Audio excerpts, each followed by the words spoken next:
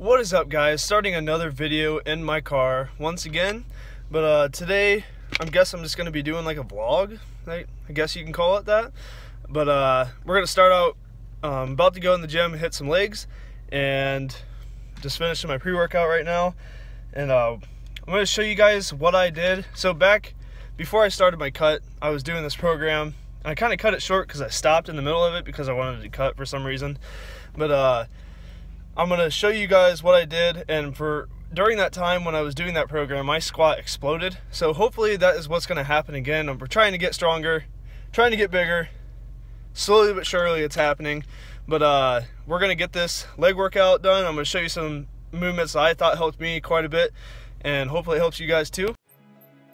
Alright, so warming up here. So this workout is definitely a squat focused strength workout. I always warm up with the bar first, just to really help my hips warm up. Like, my hips are always really tight in the beginning, so I had to really like ease into it for sure. But so I'm trying to get my squat back.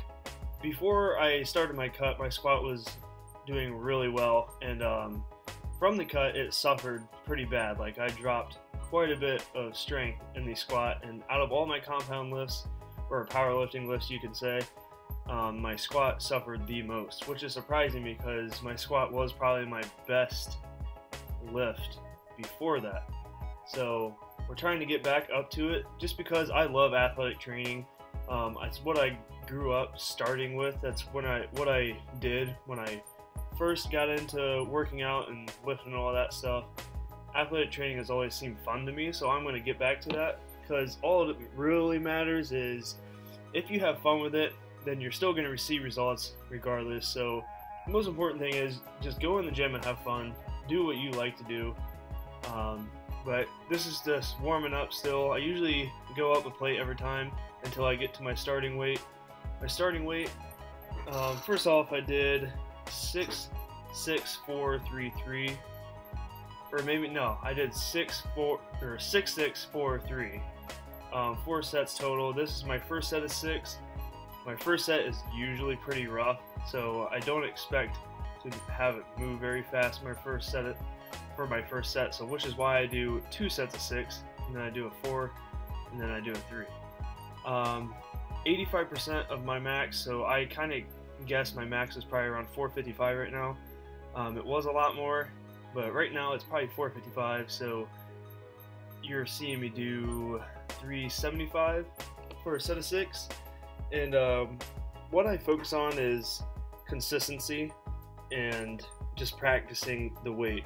That's really how you gain strength. You can't be impatient with it, because it's just you can't expect your strength to just shoot up all the time. It happens sometimes for sure, but you definitely cannot expect it to happen all the time. So consistency. So my setup, I try to keep it the same.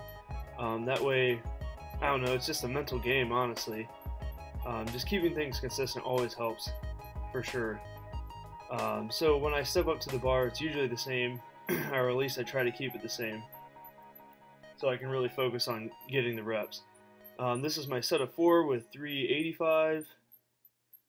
Felt pretty good. I think that was like an RP of 8. But for all of my squats, I haven't been doing pyramid training, so obviously the 6, 6, 4, 3, 3, or 6, 6, 4, 3 is a pyramid scheme, but I'm also keeping track of my perceived exertion, so I'm keeping track of how hard that set was, and then comparing it. So like next week I'll compare it, was this an RP of 8.2 again, or did it feel easier this time? So it's always good to keep track of that. That's how I kind of use both. So I always thought that that was always helpful, because you're keeping track of things, because your exertion kind of tells you, are you getting stronger? What do you need to do if you're not? The thing you are seeing right now is dead squats. Now this one, it was a huge staple in my program before I started the cut. I feel like this was a huge reason why my squat shot up. It's exactly this reason. You don't need to go too heavy. I did 3 sets of 5 here.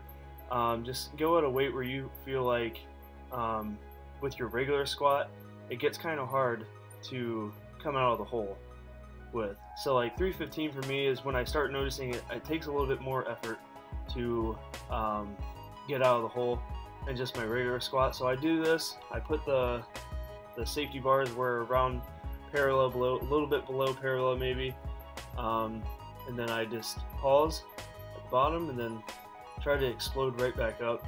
This also will help with any athletic movement like jumping or even sprinting. It really helps with hip strength. That's what we're trying to focus on here. Getting out of the hole is really important for me, especially because that is my weakest point in my squat. Might not be for everybody, but I would suggest putting the pens at where your weakest portion of the squat is, so you can work on that. It helps you really like focus on your weak points in your compound lifts. Of course, you see here front squats, always a staple in my leg workouts, honestly, because it is I don't know about the best, but it is one of the best things you can do for quad strength and abdominal strength. It helps you stay upright in your actual back squat. I really have a love-hate relationship with front squats because I can get really good at them, but it hurts. Like, front squats do not feel good for sure. I mean, back squats don't feel good either, but front squats are on a whole nother level. It takes so much effort to get out reps for sure. That was I did 663 with that. That was my third set, and then that was 315 for 3. Trying to get that back up too, because I just like front squatting, as weird as that is.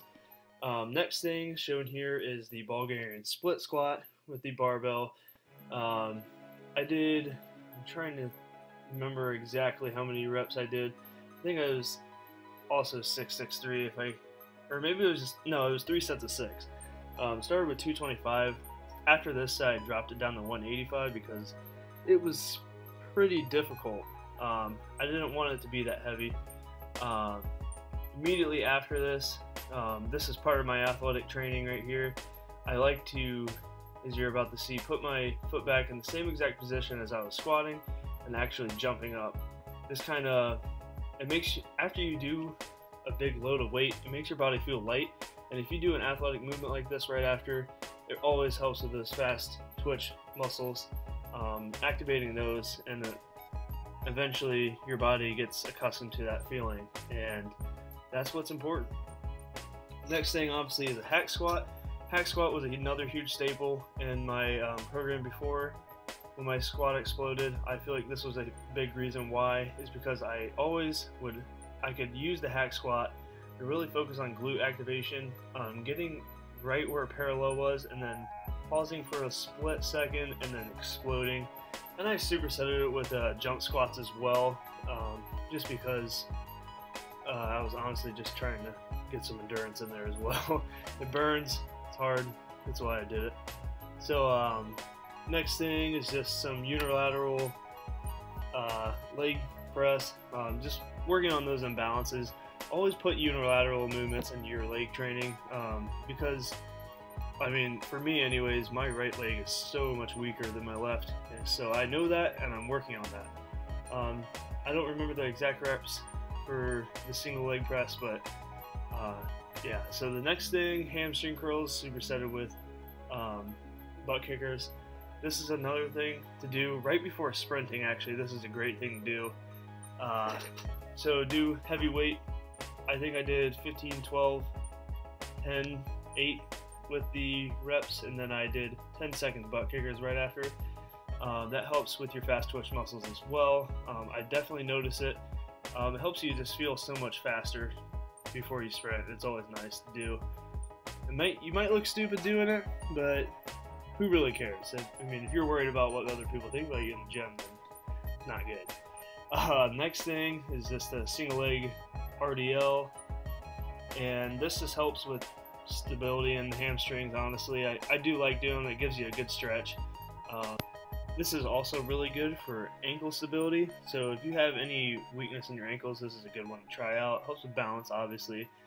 So that is, I did more, but I didn't show a lot of the other stuff, but I hope you guys enjoyed this voiceover, and we'll get on to the vlog right now.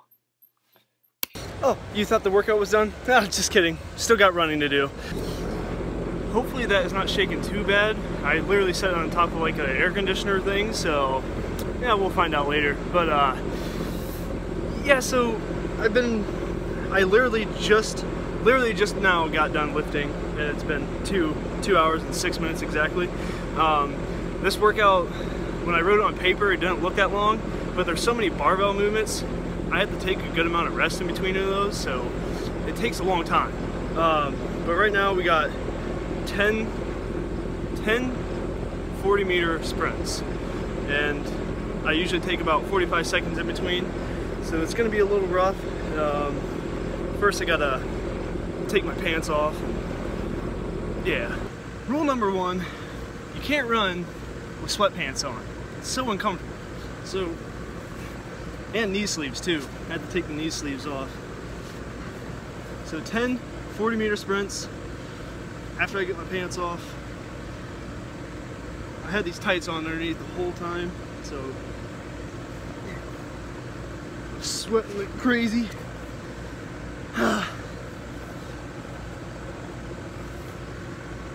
Having fun.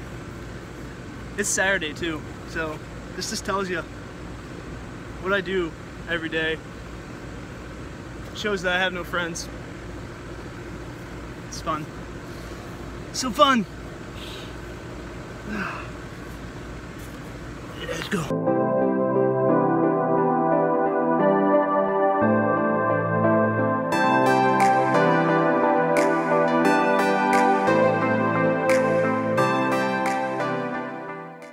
Alright, so we just made the drive back home. Obviously planning on eating. I hope you guys like the voiceover for the workout.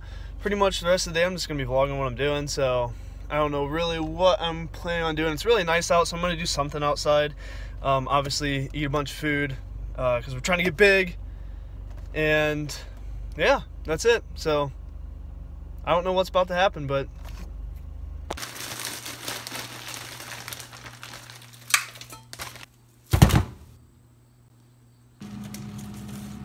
alright, so the post-workout meal, 6 cups of California blend. California blend's the best vegetable blend you can get, don't argue with me. A bunch of lettuce.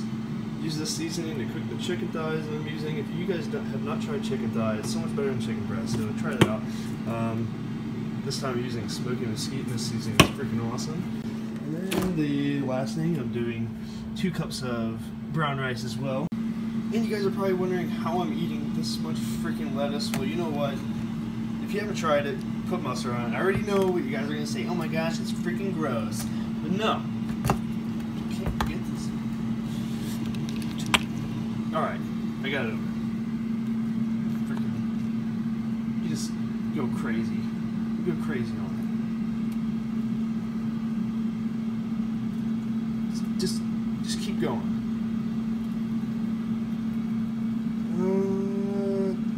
Yeah, that's enough. That's enough. If you haven't tried it, you need to try it. Alright, so here is my post-workout meal. So we got 2 cups of brown rice, the best darn chicken in the whole world, cooked with the air fryer. Literally cooks it perfectly. And 6 cups of California blend and a bunch of lettuce. So, pretty healthy. After this, we'll be going outside doing something. Yeah. Keep watching. Oh, we gotta stop. Oh my gosh. Remember, I can't touch the ground. Always waiting on you. 3 inches higher. Who did that? Man, I can't. You did. You was riding it, weren't you? No, it wasn't me. See ya.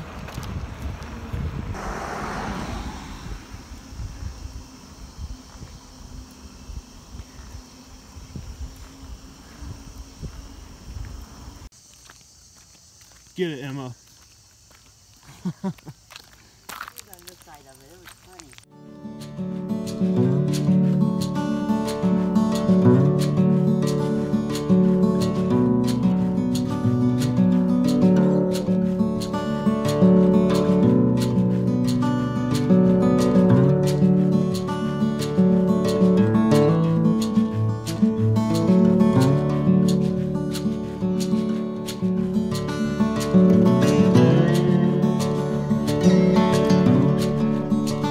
Bye.